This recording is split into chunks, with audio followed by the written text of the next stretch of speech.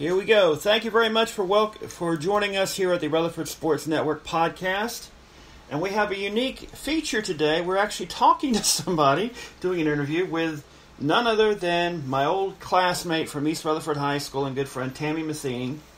She is the owner of Refuse to Lose Coaching, LLC. She's authored several books. She's a mental skills coach and assists people in all walks of life, not just athletes.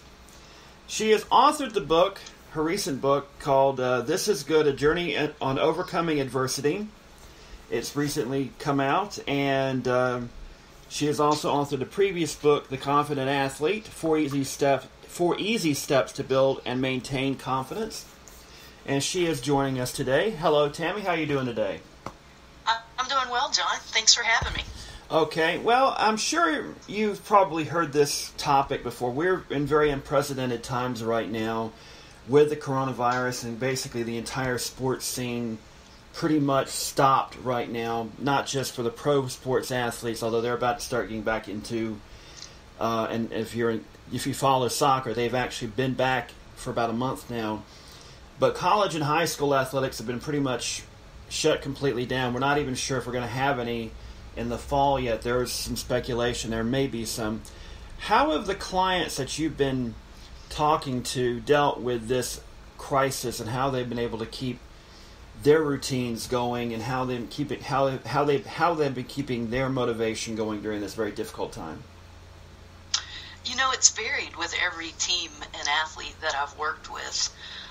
The biggest challenge, like you say, is keeping that motivation and the unknown, because we don't know. And so you're trying to keep your athletes physically and mentally ready at any moment's notice, but yet no one has the answers. What I am seeing is the coaches and the athletes that look at this as an opportunity, and I'm using this time to better myself and strengthen myself, are going to be the ones that I honestly believe are going to set themselves apart when we do get to return. The ones that are feeling sorry for themselves, poor me, my sport's been taken away, you know, I've lost my identity and just kind of become that, you know, couch potato, are going to be the ones that fall behind. So despite the challenges, I think this is a great opportunity in the long run. Well, that's definitely true about a lot of people that have taken this and just been the whole woe is me and all that. And some of us have taken it as a chance to go, okay, it sucks, but you know, you got to live and you got to move on. So I've gotten back into working some of my writing and such. And speaking of that, how you've authored several books and such, and how have you felt the writing process has helped you out on your confidence? And when did you start getting into writing books for athletes yourself? It's a long journey that actually goes back to high school, John.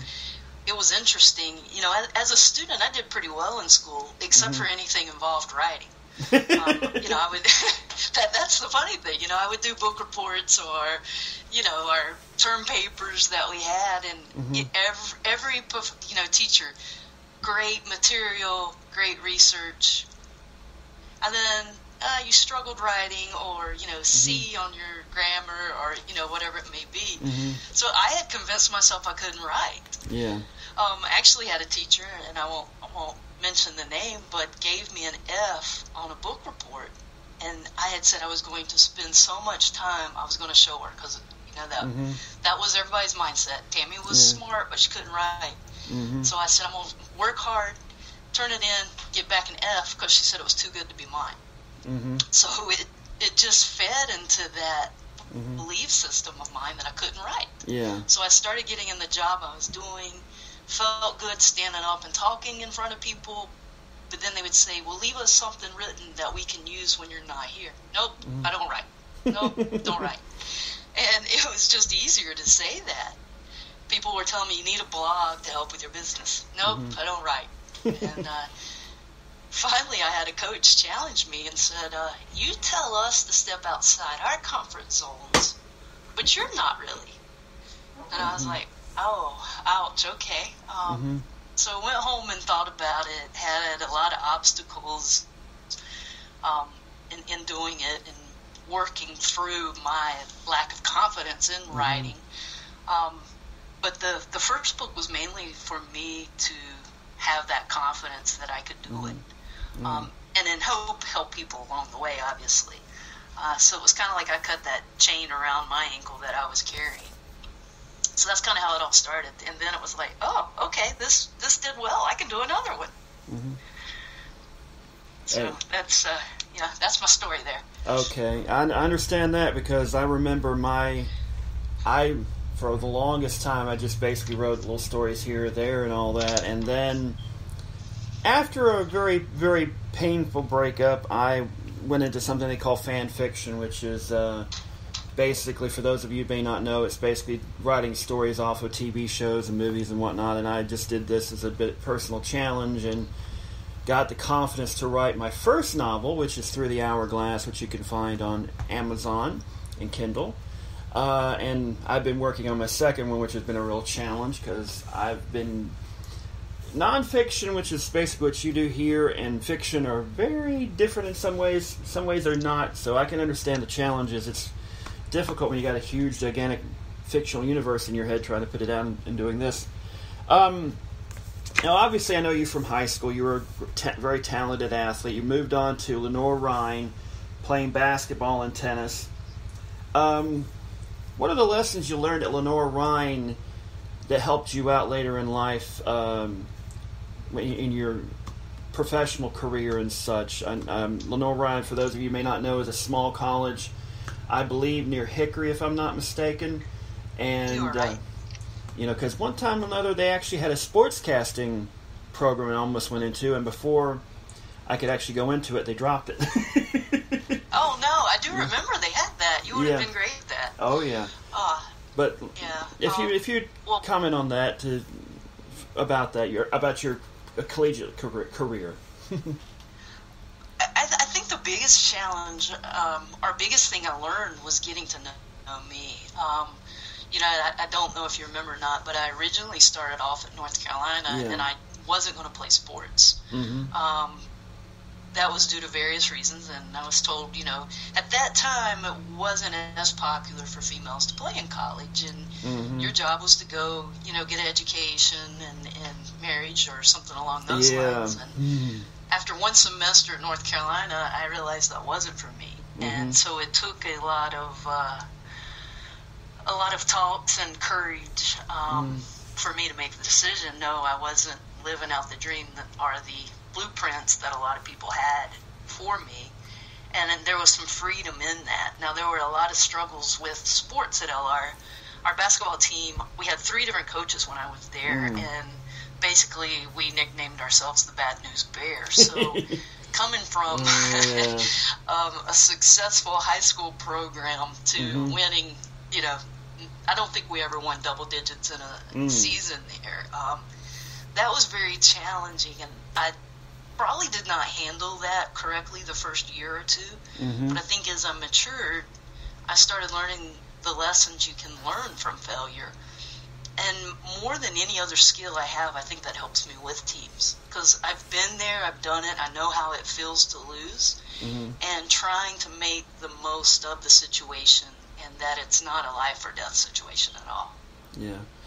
And then, of course, you moved on to get your master's degree in sports administration at North Carolina. Obviously, ironically enough, you did go back there. And then you started working at... by the way, she is a fellow Tar Heel fan. I wanted to go there, but my grades weren't the greatest. Then you became men's and women's tennis coach at USC Upstate, formerly known as USC Spartanburg. For those of us who think the name should have stuck with the old one, but I digress. How did you do at USC Upstate's men's and women's tennis program? How did you find the challenge of motivating young athletes there? Did you struggle at first with that, or did you feel like you found your niche right away in that? I think it was probably easier to motivate to begin with. I took over a program that was rock bottom, and everyone told me, oh, you don't want to do that. You'll never turn it around. And my athletic director challenged me. We were Division II at that time. And, hey, I want us to be nationally ranked in 2 or 3 years. Everybody thought that was a joke. And I thought, okay, I love challenges. I love to be told, no, you can't do something. That seems to motivate me. So it was easy in selling to the athletes, hey, come, let's make a legacy. Let's do something that people think can't be done. And just trying to find ways to do that. We did have success and continue to have success, but then I think that then it was harder to motivate after we sustained some success. But the whole idea of starting from scratch and building something really got my juices going, and it helped me keep those athletes. And, I think it's important as coaches and our people, business leaders, your bosses, everybody, that we care about who is under us first. And if you show them you care about them, they're going to work harder for you. Exactly. And you know that. You've had bosses that you would probably go through a wall for, and others that you have zero motivation to do anything. Oh, yes. I can tell you right now that a certain place, a certain gigantic retail corporation I used to work for, who shall remain nameless, but you kind of know. Yeah, I made the mistake of working there for 5.5 years, and, I shall not go into that. But, I was reading through your book. It's very, very cool. And the one thing I came back to was, obviously, today's young athletes, high schoolers, college players are different from back when we were in our younger days, not so long ago, but seemingly so far away. The challenge is now we have a society now where it's a lot of instant gratification. You've got all this technology and all of that, and the kind of because I've got a niece who was an athlete. She played tennis at RS Central, and but also she was one of those that liked to be, when she was at home, she would be on her phone or tablet and such. And to me, there is that generational thing. And how have you had any issues with that, with having to deal with people that teenagers and college athletes who were more, I guess you can say they're of a different time. They've got this where access to instant information. They've got all this entertainment.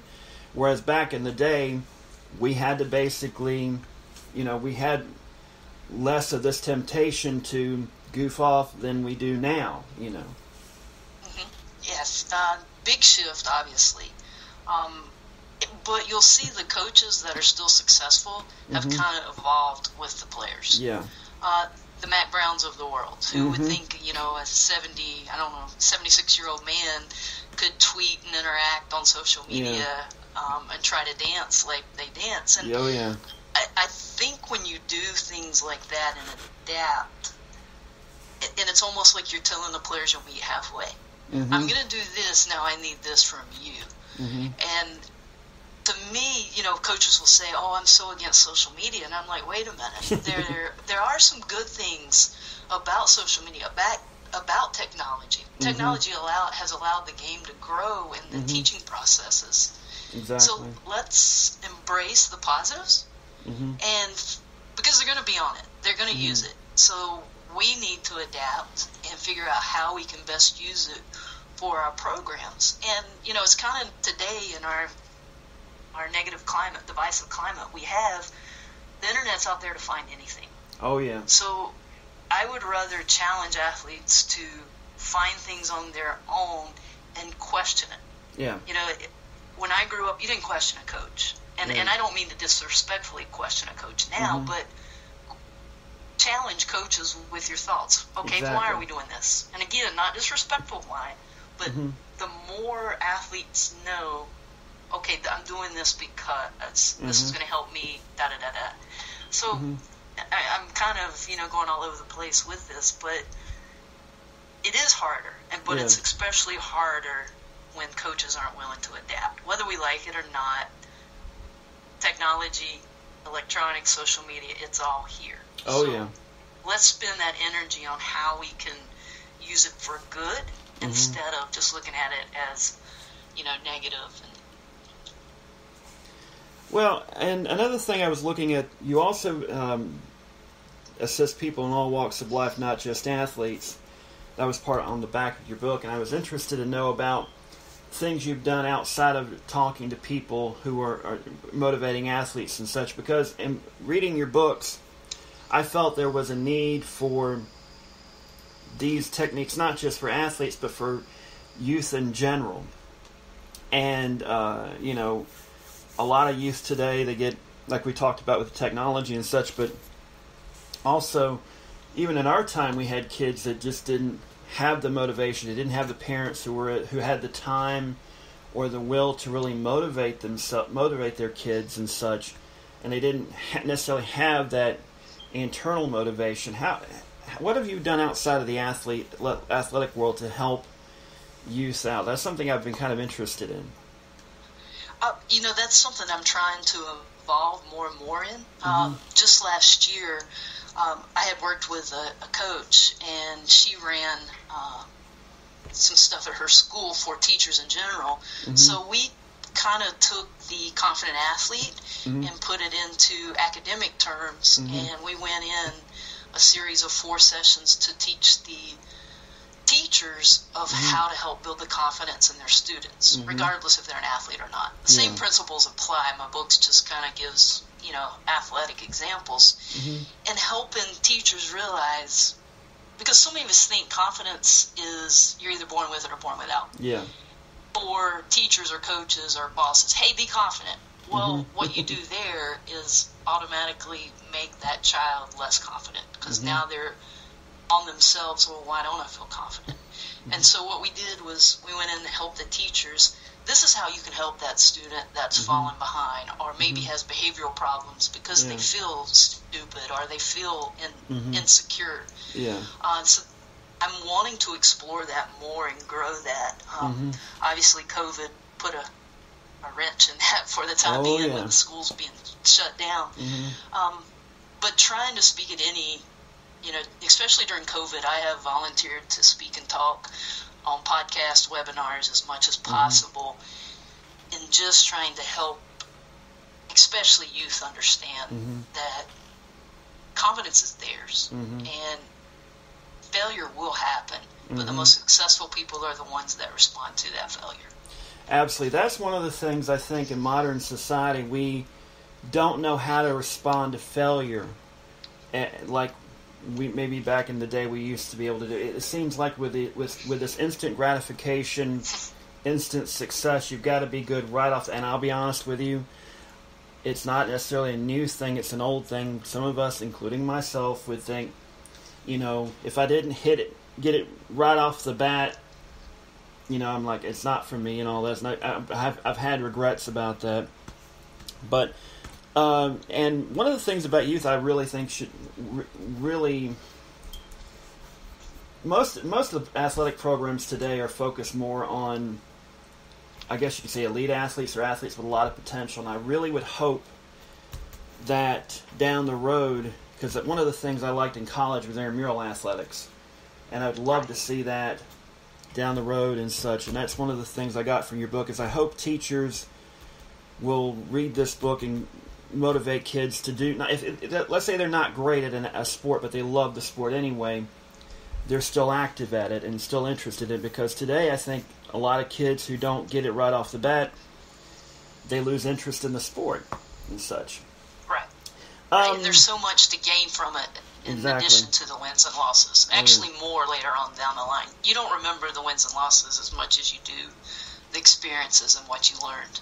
That brings me to a very good topic, is that a lot of parents these days are very competitive with their kids in sports and such. I'm sure you've heard stories about parents acting out on youth sports and such, and I'm thinking to myself, I've seen them. oh yeah, and it's like, I know my niece played soccer back in high school as well, and I went to some of her games, and especially her when she first started out in the Rutherford County Soccer Association, it kind of got a little intense. with some of the parents. They're not too bad, not as bad as in some places, but it's like, they're supposed to be here to have fun and learn, not necessarily worry so much about winning. What have your experiences been with parents who are maybe a little too much, I guess you'd call it helicopter parenting, where they were too into their... Helicopter, lawnmower, yeah. mow down. Yeah. Unfortunately, John, that's a society in general, not just the parents of athletes. I'm sure teachers see that in the schools of trying to go in and take care of the grades for their child or whatever it may be. I tell coaches when I first start to work with a team, 99% of the weaknesses in the athlete comes from either the parent or the coach. And they're the ones that need this is the way to help my child. And unfortunately, I think too many of them are trying to live vicariously through their child. Others just come from a good place in their heart of honestly wanting the best for their child. But I think it's trying to educate and help the parents understand that that's not always the best way to help your child succeed. We need to let them fail. And if we're always taking care of their problems, we're not going to know how to deal with a boss that fires us for no seemingly reason or for unfairness in the workplace. So all of those trials we have on the playing time, I see so many parents complaining about playing time, but it starts with, and I mentioned this in the book, we all have to know why we do what we do. Why is your child playing sports? Why are you a sporting parent? And be true to that why. Very rarely, we all want to play. Yeah, I mean, I don't want to say that, but very rarely is playing time the number one reason people play. They play because their buddies are playing, the social aspects, because they like to compete, they want to be part of something bigger than them. So, there's frustration if we're not playing, or the coach yells at you. But when you remember your why and try to stay true to that, then that helps you get over the disappointment. Okay. Well, I think I'm going to wrap it up there because, like I said, I highly recommend this book, not just for athletes, but for any youth in general, because I wish I had this book back in the day. It might have motivated me to do better, but it is what it is. But I want to thank you, Tami, for coming on today on my humble little podcast. Well, thank you, John. I look forward to hearing it in your other podcast as well. All right, well, I've got your book on, getting ready to order it. Oh, you might want to strap yourself into that one. That was kind of way out. This is mine's way out there. Of course, that's not surprising for you. You know me well enough to know I'm kind of out there. So, all right. Well, I want to thank you so much for joining us today, Tami. I hope you have a great day and a great rest of your week. And for everybody here at RSN, as we always like to say, good night, good luck, and may the good news be yours.